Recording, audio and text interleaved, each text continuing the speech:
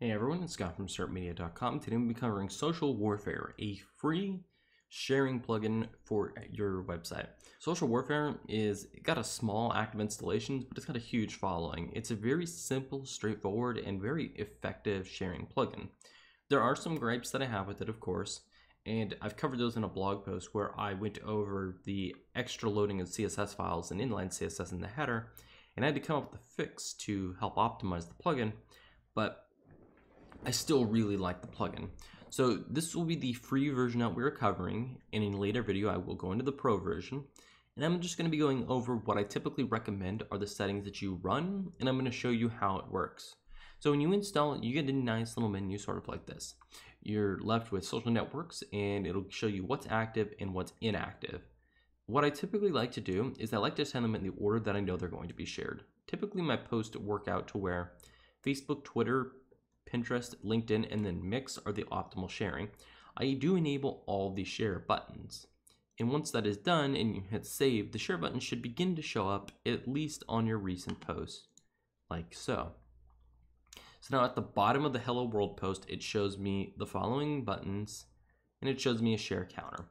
Now, personally, I'm not a fan of share counters. I think that they're fairly pointless and they tend to slow the website down. But for those who do use it, you do have quite a bit of functionality. You can enable a button count, and you can choose to round up to how many decimal places. You can do the alignment of the share counter to be the left or the right, and then you can choose the separator to be a period or a comma.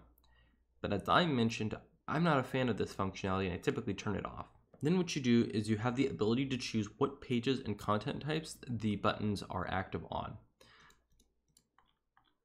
And by default, you also get floating share buttons that are active, and I find them to be fairly intrusive.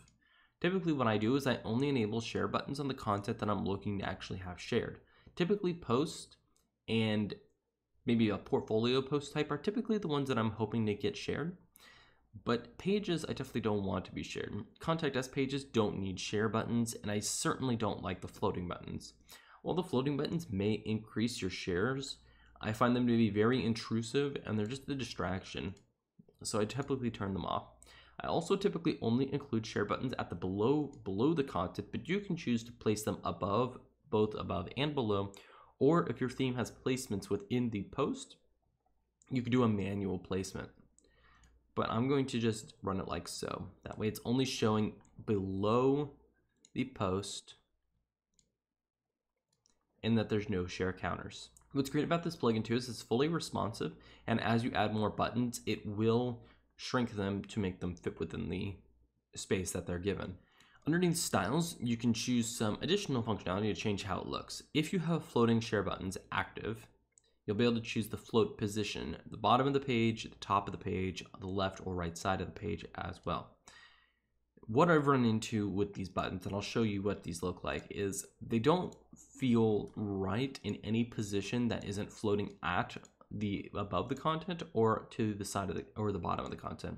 So as you saw earlier, what it looked like floating from the bottom, the top allows it to stick up at the top like this.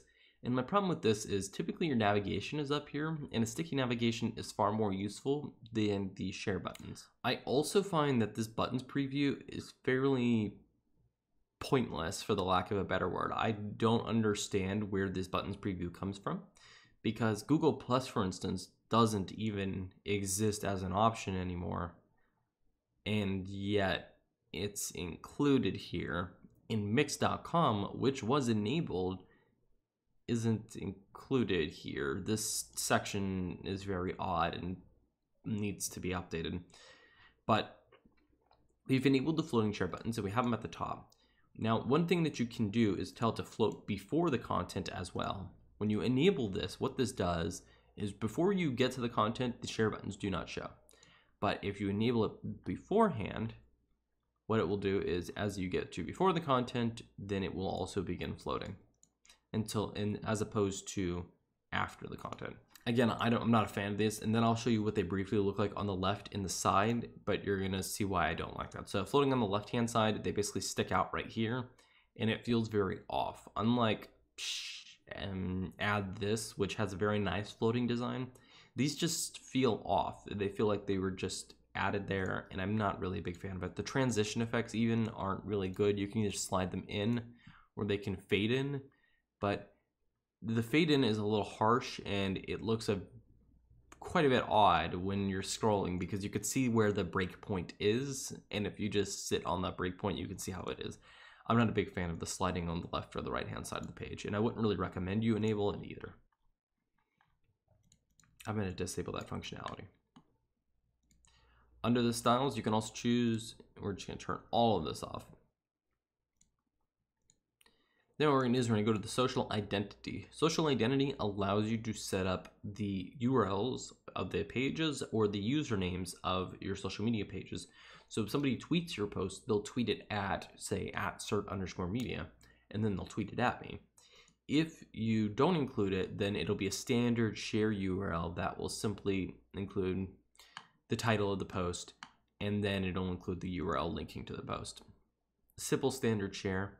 The ones that you should really fill out, though, I do recommend you fill out your profile so that way it's tweeting at you to make your pages get more engagement. So I would tweet at the usernames for your Twitter, your Pinterest, and your Facebook. You don't need to include a Facebook app ID, but if you want to get analytics and tracking information, then you need to set that up, and then you can manage it from the Facebook app interface. Finally, there's the advanced section. In the advanced section, this does have full support for Guttenberg Blocks. I will show you what that looks like. Frame Buster, which is to help stop people from scraping content. And then full content versus excerpts. If your theme does not support excerpts but shows full post content, this will allow the buttons to appear in the various pages. So I'm going to see if I can get this to show on this default theme. And it doesn't look like it's going to work with me. I may have to go to my reading settings and see if I can set it to full. Yeah, that's unfortunate. I might have to do, let's try this. Effectively, what it's supposed to do is show you the share buttons. There you go. So if you have this active and you also have it set to show below the content on the home page, it will add your share buttons. Basically, if you're using full text instead of the summary option, you have to enable under the advanced section this setting as well if you want the share buttons to show. I'm going to just turn all that back to normal because typically I only want the share button showing on the page that's actually being shared.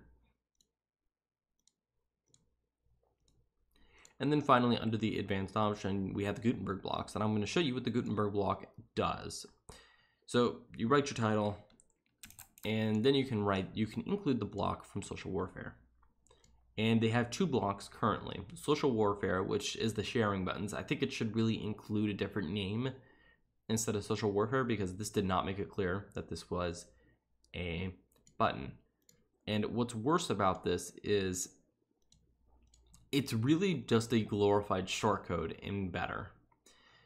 Typically when you're working with blocks, you want the content to show up, and I don't understand why Social Warfare want the root of. Well, this is basically just a glorified shortcode that you can modify if you want to include share buttons to another post, or if you would just want to change the networks that are shown, but it doesn't show me in real time what that is, so I'm not a big fan of this option. Furthermore, you have the click to tweet functionality, which there's no click to tweet at this time, so we're just going to type hello world.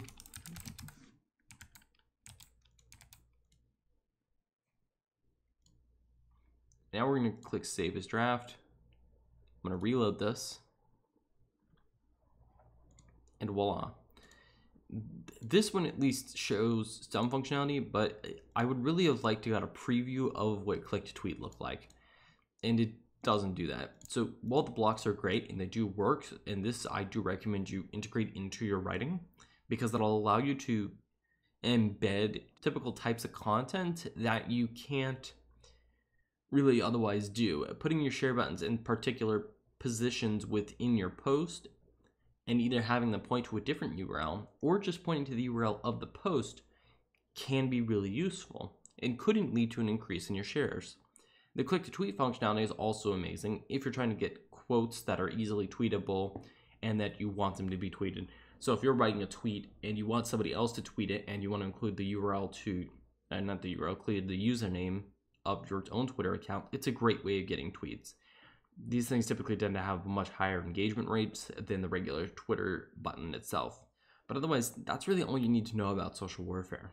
If you have any questions about the plugin, feel free to ask me in the comments below.